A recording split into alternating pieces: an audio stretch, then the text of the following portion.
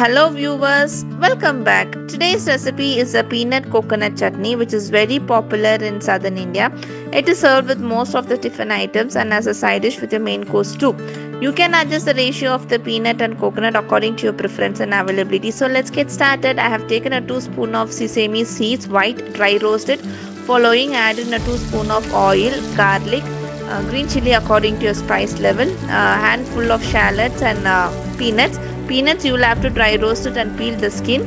1 roughly chopped tomatoes, curry leaves and salt. Saute it until your tomatoes are cooked well.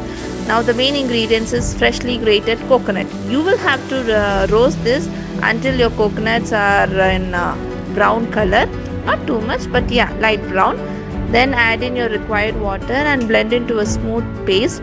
Now a simple and basic tadka with oil, mustard, red chili and curry leaves.